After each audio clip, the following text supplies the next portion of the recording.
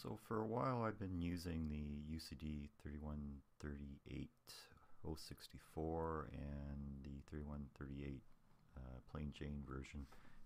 And one of the things I've noted is that the projects are really difficult to set up using their wizard in the code composer. So I thought I would just go through a really quick project setup with what I've learned that gets a project set up and compiling. So, first off, you got to create a workspace that you're going to start your projects in, and I've already done that. So we'll just,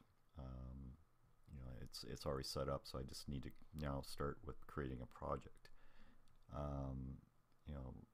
To do a different workspace, you just need to go into the file, and then you go down to the switch workspace, and you can select whatever you want to choose,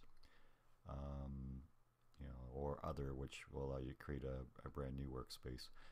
But since mine's already created, I don't really need to do that. So the next thing is that you want to actually start by creating a Code Composer project for the UCD family. So you go up to New, Code Composer project, and a menu will pop up, and you'll see like generic ARM7. You have to make sure you've got the UCD variants of the libraries and such already for Code Composer downloaded. So in this case, we'll just type in UCD, and up pops up your selection menu. So I've got right now an eval board for the 64 that I'm going to set up the project for. So we'll just click on that, and I'm just going to call this test project. All right, and actually test project example. There. And I'm going to start it up with an empty project, just with the .main being included. So when I hit finish, oh, and one more thing, the output format you want to leave in the legacy COFF or COFF format. Okay, so now it's going to start up and create the project for us. So one of the things that you'll note is that you get two files in your project, which is the .main and the assembler. So within the assembler, the very first thing to do, this on its own, the template or their startup project will not compile. You have to do a few minor things to fix it up to get it to compile. And one of them is going into your .assembly file and changing the jump function to an underscore instead of a $sign. And it's already defined up on top as a global, so you don't have to worry about that. We'll save that. Within your .main, you need to have a place for the reset vector to jump to, and I've got some other projects here that are using that right now, so I'm just going to grab that function and just paste it in. So what you need is the pragma interrupt definition and the function, and this will be the jump from reset from the assembly to the C code. And so this again does not get you to an actual compiled project that will work. The next thing that we need to do is add some additional interrupt handlers, so that there will be a place for or the compiler won't complain about missing links. So we'll just go in and add the other remaining pragmas.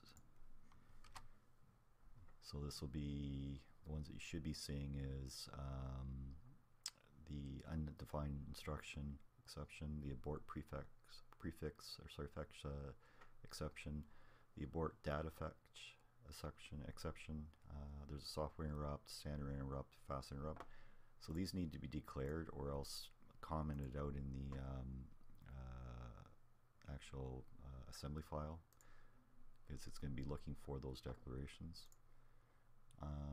So that gets you almost there, but not quite.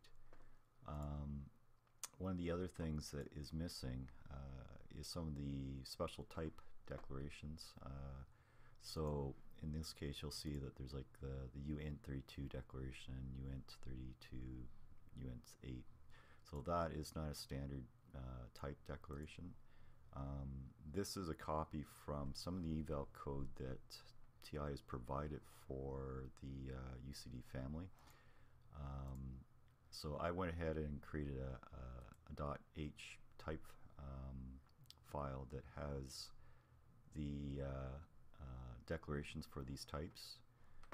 We can go ahead and just actually do unsigned int32, or int I should say. Just copy that across, and that'll get rid of this error temporarily when we do go to try to compile this. And then we can just set this one to pair. Okay, so that deals with that. So will this compile on its own right now? No. So we have to do some fixes. One of the things we got to fix up is actually the settings for the project. So when we open this up, one of the things that we have to be looking for is to go in and set some of the paths to be correct. By default, they won't necessarily be correct. Some of the other things we need to do is set up so that we can in the future use the debug functions that TI has provided through their PM bus interface.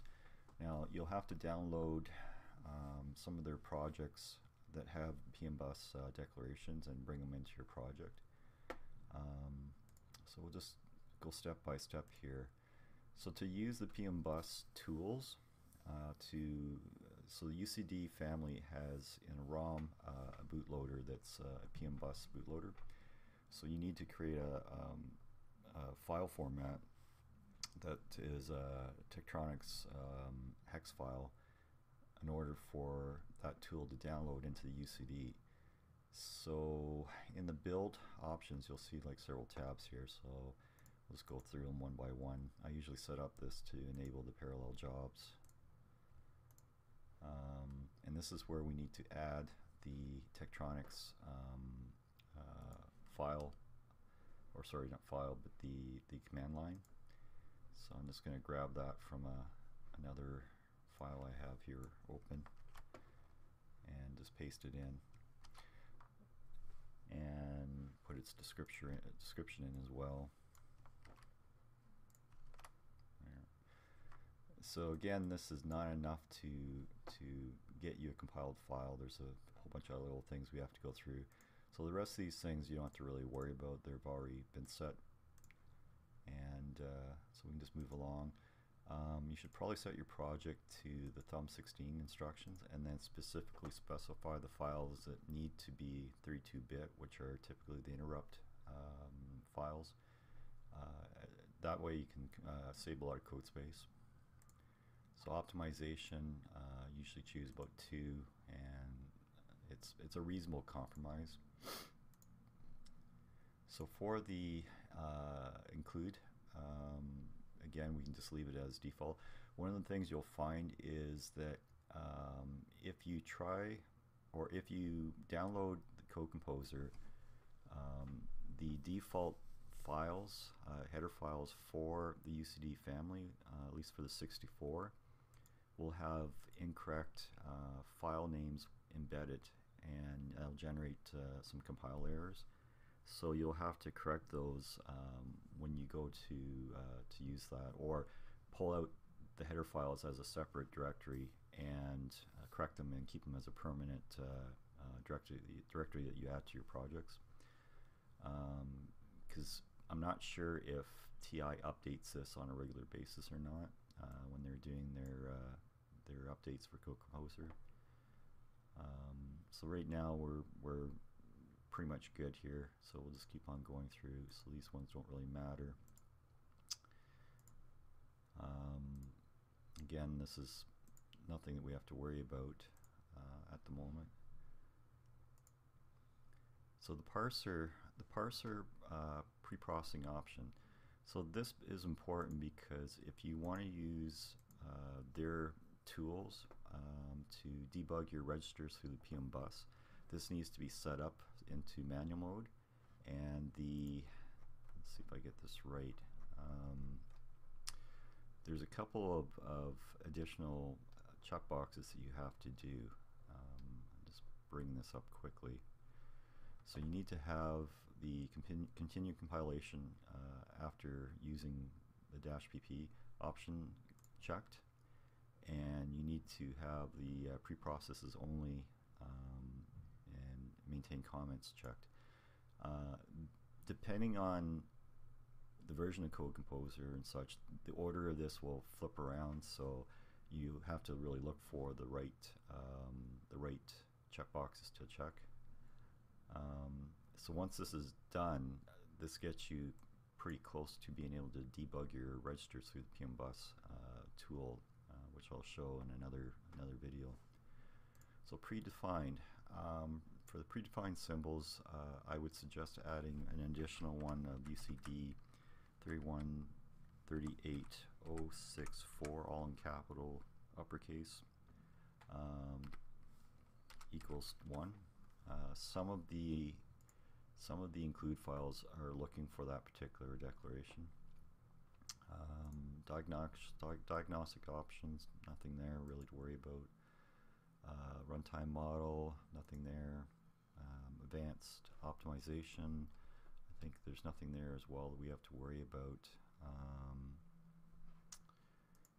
Entry exit, nothing. Library assumptions or function assumptions, nothing. Assembler options. Assembler options. I don't think there's anything in that one as well that you have to worry about. Although you should probably click on to keep the generated assembly language file, just for be able to go in and take a look, and the listings file. It's just extra files that get generated and that aren't deleted. File type specifier, nothing. Directory specifier. Again, if you want to keep your directory clean, you're probably best to just drop it into the workspace debug directory. In this case, I think you can actually call out the project. There's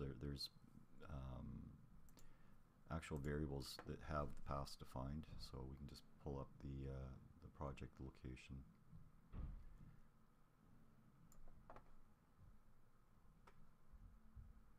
So this would be a good example here, and then specify the debug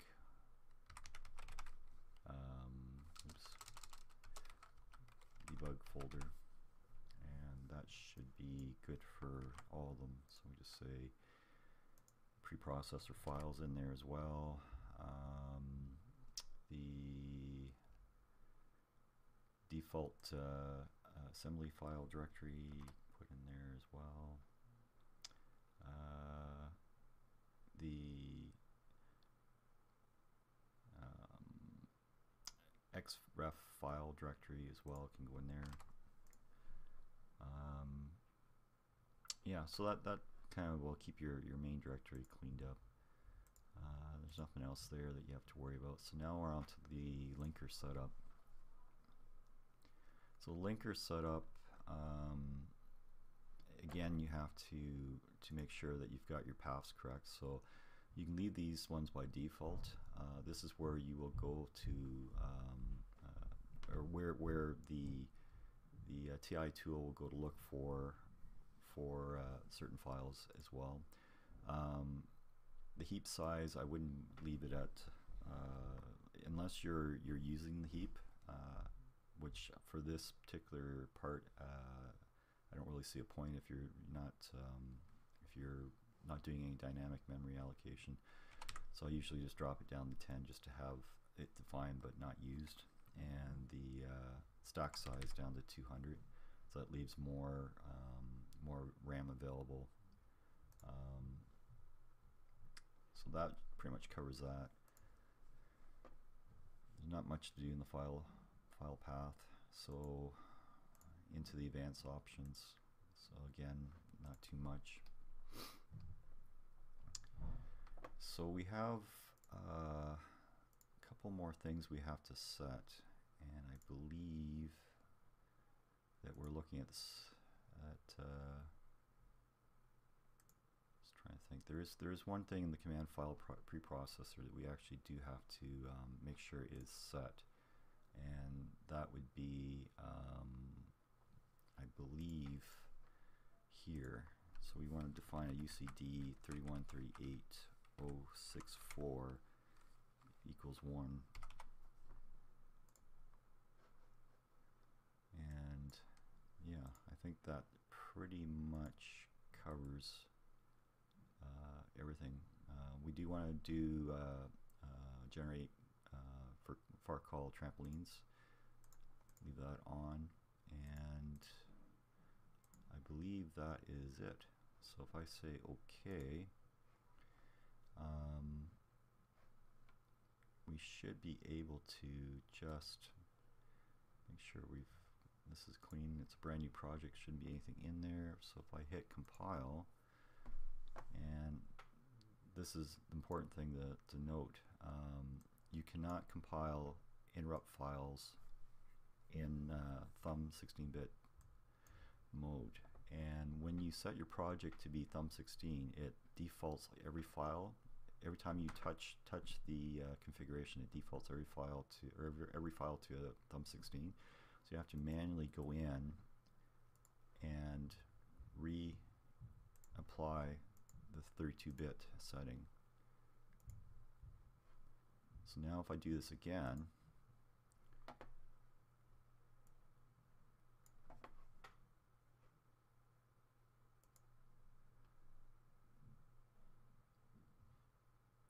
we have a few more errors. So this is the fun part. So they continue to have issues with creating or linking these files. So let's go back and check the settings one more time.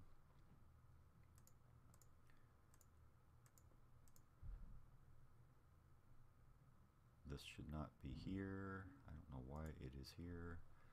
So that would explain why it's doing what it's doing.